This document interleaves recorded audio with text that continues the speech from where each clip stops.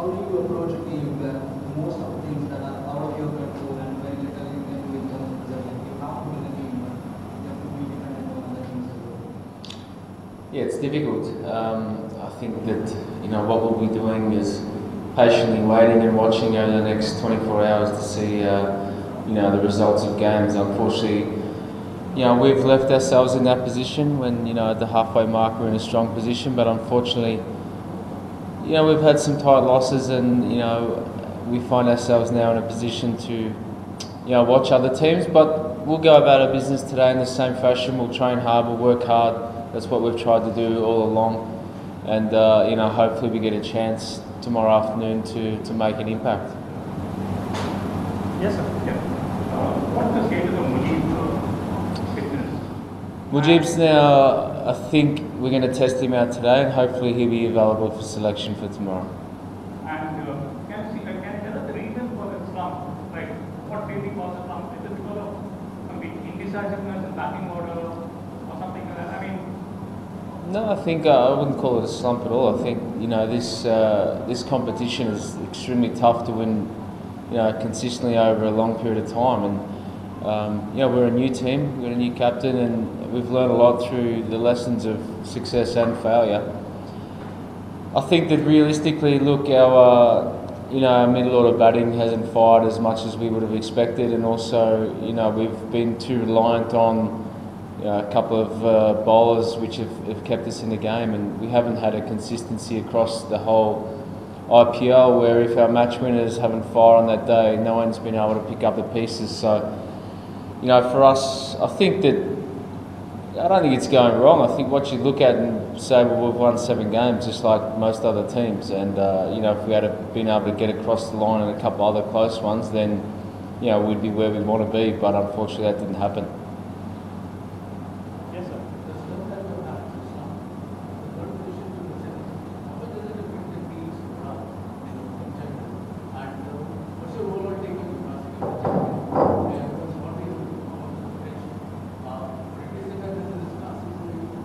Who's that? You, Hodge?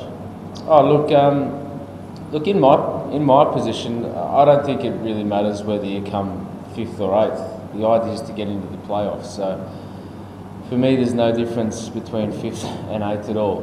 You're either in or you're out. So for us, we'll evaluate, tomorrow afternoon whether we've had a successful season or not. And as I said, it doesn't matter. 5th is irrelevant. You're either in the playoffs or you're not in the playoffs. So.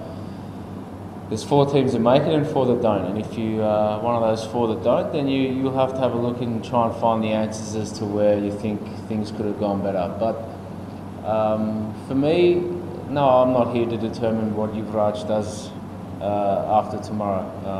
It's completely in his hands. I'm sure he's a cricket player and he wants to play cricket. That's what cricket players do.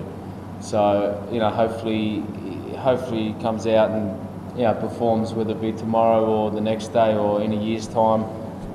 He's a legend Indian cricketer, and we want to see them do well. So, hopefully it's not, but we all know that sooner or later, good times always have to come to an end. But when that is, I'm not the person to answer that question. Your net rate is something that should be bothering you. How do you approach the game with a net rate in negative, and what are your plans to improve that in the only game that you have? Pray and hope. I think sometimes when you look back, I'll be honest, and everything we've done and tried has been in the best interest of the team and the franchise to make sure that we get a winning culture and win out on the middle. Some things you try work, some things you don't work. But the idea is to try and fix those issues, and we've addressed those issues and tried to fix them. Whether it pays dividends this year or next year, we'll wait and see. But we've tried our very best to try and make sure that we bat, bowl and feel well in this competition, and at stages it's worked and at stages it hasn't. And I think every team will put their hand up and say that's the case for everyone. I just hope that we're in a position tomorrow where we can go out there and give an entertaining performance and try and make the playoffs. There's been a scene where you've been dependent